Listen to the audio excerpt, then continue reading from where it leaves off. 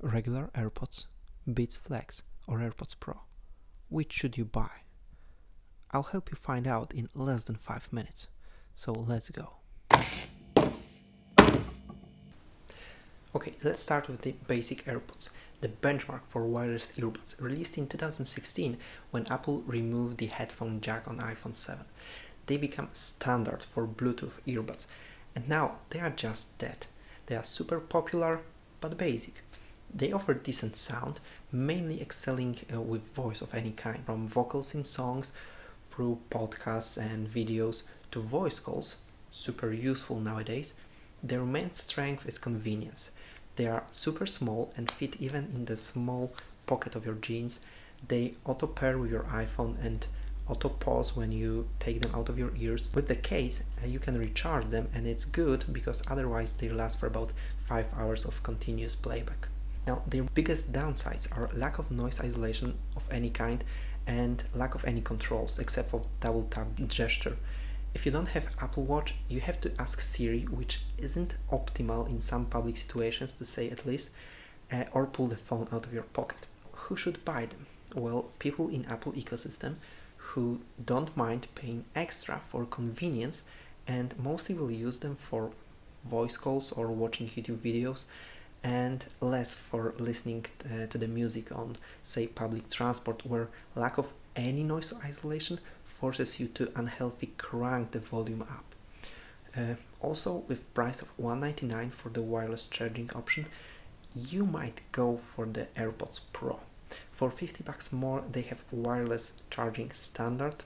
They come with different size tips, active noise cancelling, both better isolation and transparency mode, so you can hear people talk to you, and much richer sound, especially the bass, while still excelling in the mids. They also support more controls, though still no volume control except Siri, and honestly they are my personal choice. And if music is important for you and you're in Apple ecosystem, you should consider them too. They are also good for sports thanks to silicone tips and sweat resistance, though still they cost $250. Currently for sale for $220 at Amazon, link below, which is almost 5 times more than Beats Flex, our final option and the newest and cheapest from Apple. And cheapest doesn't mean worst, because they excel in some key areas.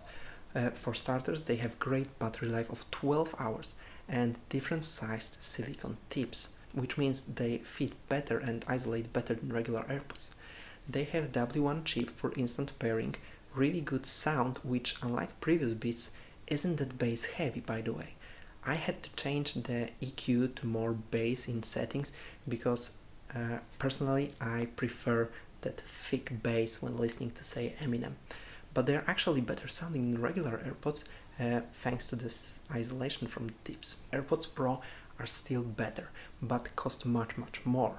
Also, Beats Flex are great if you're an Android user because you actually don't miss any features. There is no feature iPhone exclusive here. They even have inline remote with volume control, and even though they don't have ear detection, they auto pause when clasped together hanging from your neck, which is super cool upgrade from Beats X. They charge via USB-C, which is surprising from Apple, but even better for Android users. Their only downside for me is the lack of sweat resistance, but I guess that's what power beats are for. Overall, if you are even considering Beats Flex, go for them. They won't disappoint and are current value king in Bluetooth earphones. But to sum up, who should buy these?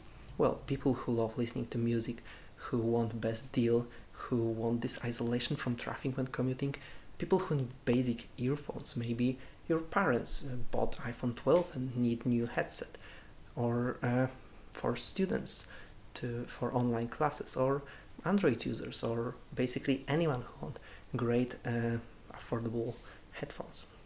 If you want the best at all cost, go for the AirPods Pro and skip regular AirPods till Gen 3 arrives. Check my impressions of the Beats Flex here, and subscribe for iPhone 12 mini battery drain test dropping early on Friday 13th. And stay safe, guys.